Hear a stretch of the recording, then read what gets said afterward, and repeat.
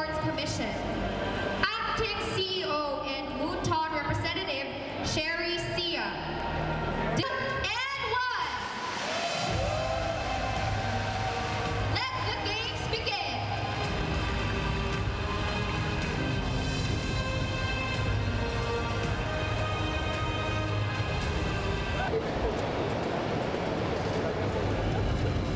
This is a very, very historic day because for the first time, esports will be played in the Southeast Asian Games.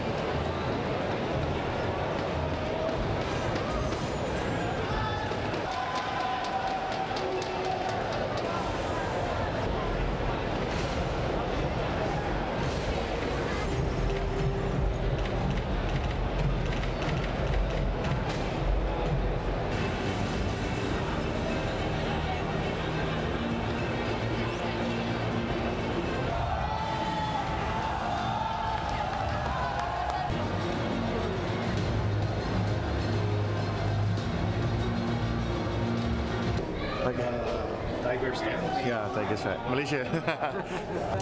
we feel very honored that we get the recognition that we been longing for.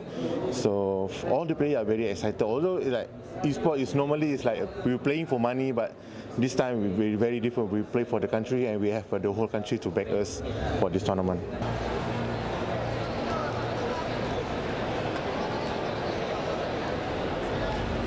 You can look esports just the same like you look at other professional sports, like example football.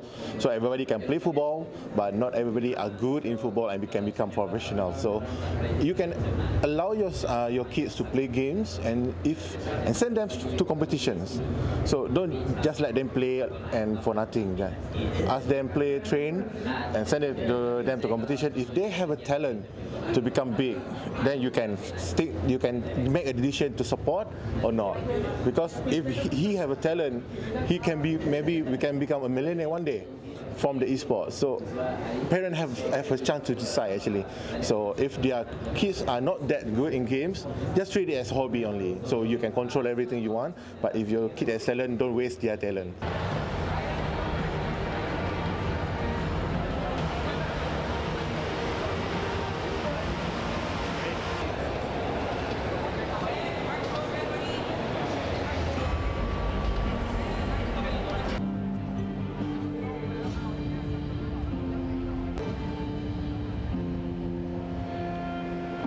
A lot of people just think we're playing games just all day, every day.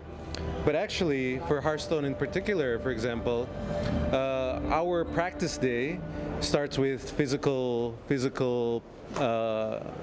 exercise.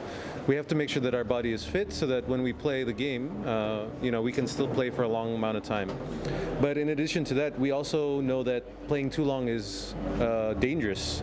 So for example, between our games, we get up, we walk around, we make it a point to move around and still do physical activity throughout the day.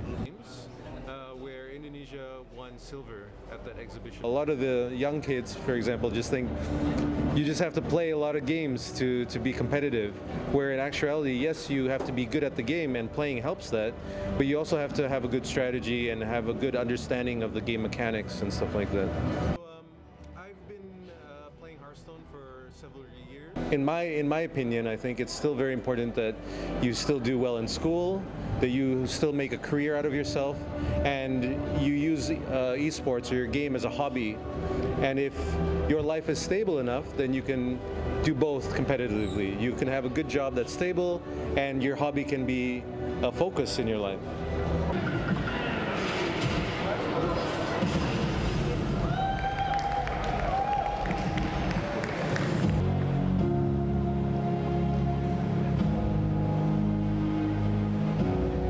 So they call it mind sports. You can call this mind sports as well. The traditional sports world, they have this thing called sports science, where the athletes learn about nutrition, learn about physical conditioning and mental conditioning. So what we do is we take some of those lessons there and we apply it to our esports athletes. So of course they are gamers, they're not so used to it, so we have to spend a lot of time trying to make them understand that these are some of the things that will help them increase their performance.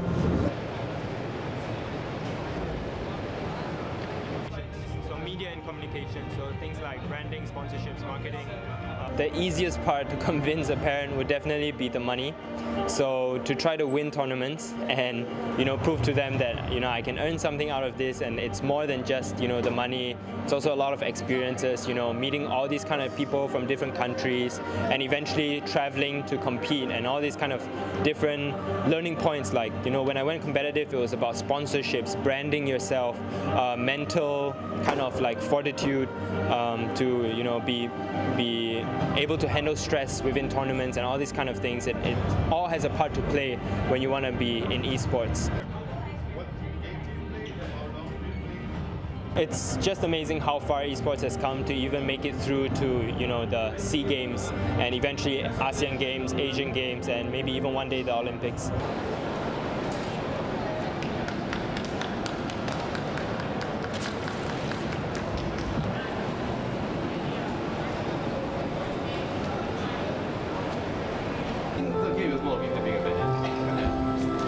I was really surprised that he was just like holding. I'm here to support Thomas. I think esports is slowly becoming more popular because, first of all, it's earning a lot of money. You can win a lot of money, and in Asian countries, I feel like it's not there yet. Like if you look at America, you look at other countries, they're really spending a lot of money. So I'm quite happy that esports is appearing in SEA Games at least. So it's making it more legit. Yeah, more real, more like esports is not for kids, it's a real sport.